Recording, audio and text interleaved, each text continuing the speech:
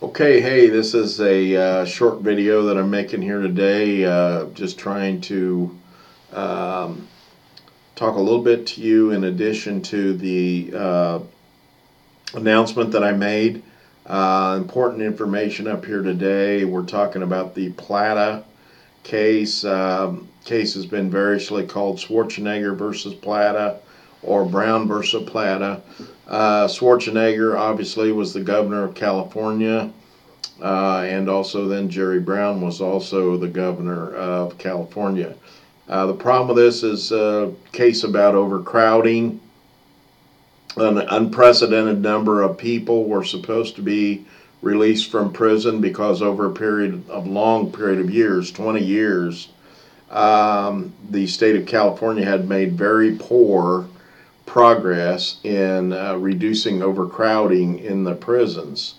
And so at some point, the decision was made by a three-judge panel, lower level court, that was appealed to the U.S. Supreme Court, that this huge number of defendants, inmates, which we're talking 25,000 up to 40,000, depending on certain circumstances, but this large number of inmates were to be released from prison.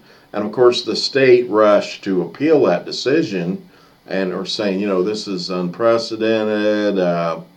It's going to affect law enforcement, safety in the state of California if you just out of hand release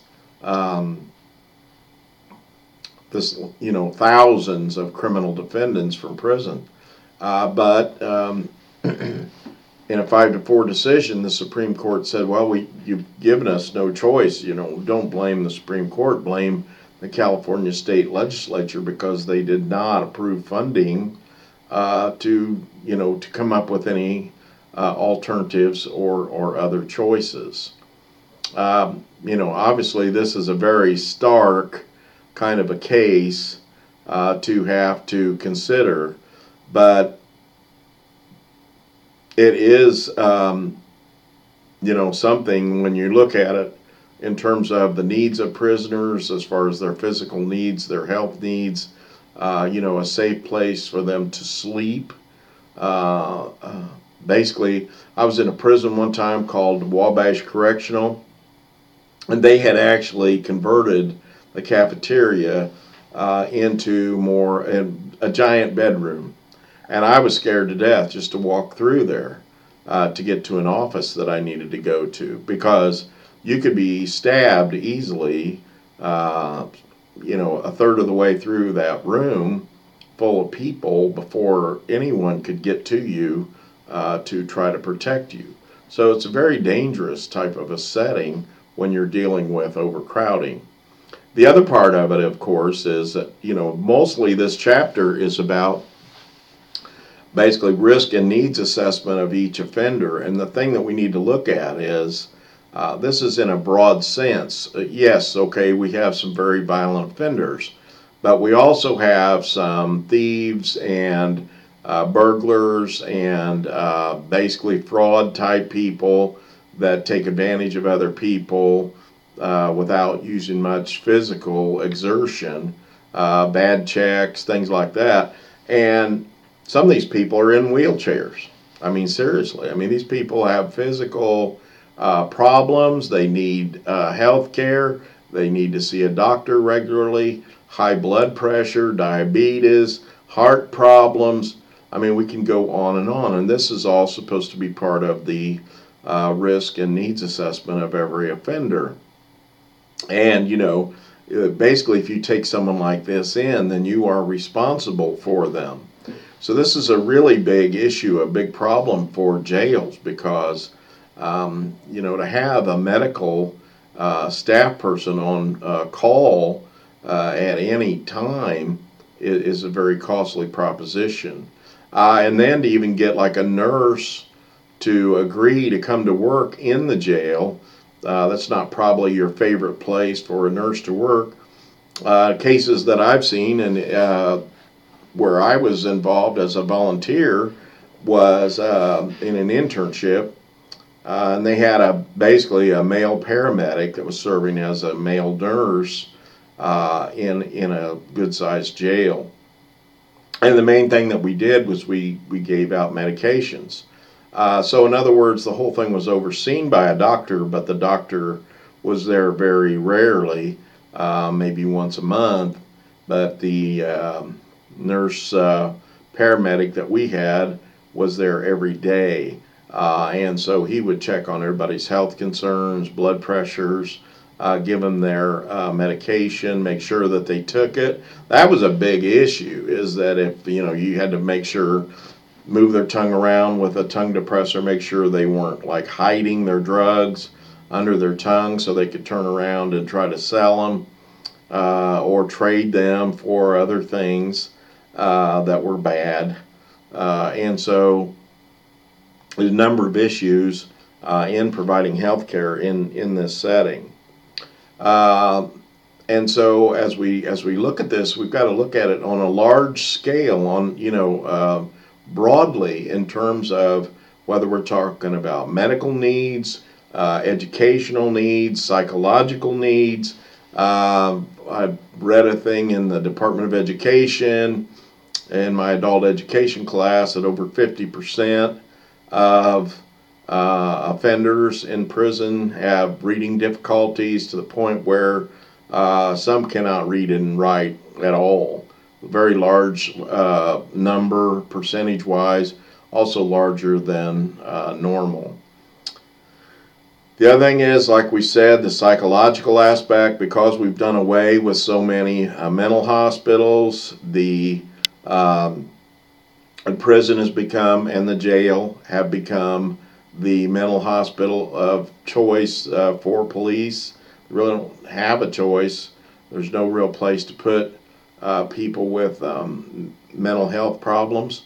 So a lot of them gravitate into prison. And I think the number is probably around 40%, the last time I checked, of prisoners in prison have mental health issues of some kind. Now, one thing I will say to you is about 60% of all the people in the country have depression problems. So, we talk about untreated depression. Are we talking about schizophrenia? Are we talking about really serious mental conditions? Are we talking about some milder, anxiety, depression, kinds of things?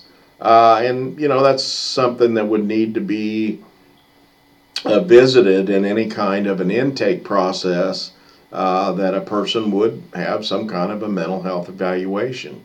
So a really effective intake of people who are new inmates in prison would require that they have a very thorough assessment of their not only risks, which means, are they a risk of violence? Could they hurt people? Or another aspect is the needs assessment. So this is a twofold assessment. Are they going to hurt anybody? Or just what are their needs? Do they have mental health needs? Do they have educational needs? Do they have drug and alcohol problems? Should they try to have treatment for these folks in terms of their mental health issues? Now, one thing I would say too is that because of some of these very long sentences, especially for like dealing drugs and things like that, then you're having a number of people who are aging out of the system. And what that means is that they're going to be in prison basically their whole life. Let's face it, if you're like 30 years old and you get a 50-year sentence, then you're probably going to have to serve anywhere from 40 to 50 years, depending on good time, if they even have good time. So you're going to have a lot of 80-year-old people in prison. That's going to be an issue. And the problem with that is that when you get to be 60, I can tell you that things start falling apart, and so you have problems with arthritis. You can't walk, you can't climb, so you need to be on a first floor level as far as more of a nursing home type of a prison. And could you come up with a nursing home kind of a prison? Well, there's a lot of people in prison today that are having trouble walking, that are having trouble with their blood pressure, diabetes. People lose limbs because of diabetes, lose their feet, lose their knees, lose their legs. I mean, they get to where they can't even walk. Sorry to say. So this is all part of this assessment process and classification process. Another thing is that over time, offenders can be reclassified. So they may start out as some like young buck guy that's ripping and running in the streets, and then he's there for 50 years. So in a period of time, he starts to lose his capabilities. He has medical problems. He has these psychological problems, a number of different things that can crop up while he's in prison. So, people should be subject to reclassification every so many months or years to look at, have they changed, and would they be better off in a different type of a setting. So these are just different things that we're thinking about. Me, myself, you may know by now that I'm a big proponent of community corrections. And so every so often, I think it would be wise to go through and like trim back the people that you have in prison. Are they nonviolent? Can we trust them back in society? Have they learned anything? And look at things like parole, so we could get an early release, put them in a less confining type of a setting, a minimum release type, minimum security type of sentence where they could be in some kind of a community setting, maybe a group home, and working their way toward at home release where they would be on a form of parole or probation. So these are all considerations that we can look at.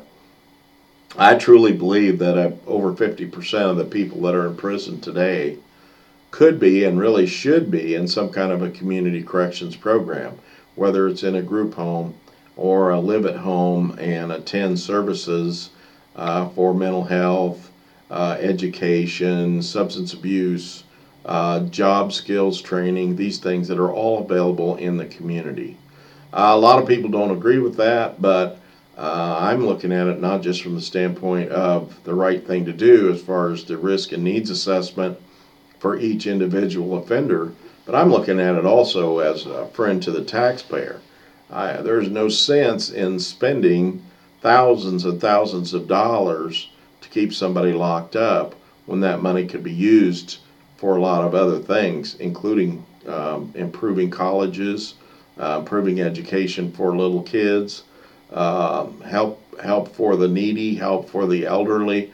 There's just a lot of different things. I'm not saying that the taxpayer is going to get off the hook and not have to pay taxes, but what I am saying is there's a lot of better ways to spend money than to spend it on keeping people locked up behind bars. That's not to say that I don't think that the most violent offenders should indeed be in prison. I'm very strongly in favor of that. But I think we need to be a little more careful in deciding who needs to be in prison. And I think that a lot of people with substance abuse problems, for example, might be good candidates to be involved in some kind of a community corrections program. I believe that's true of a number of others. We'll talk some more about this. We'll talk about it in discussion this week. Feel free to share with us, and then we'll work on forward as we get more involved in this topic. Always feel free to get in touch with me at p.dawalt@snhu.edu, or in an emergency you can call me 765-506-7322. Thank you.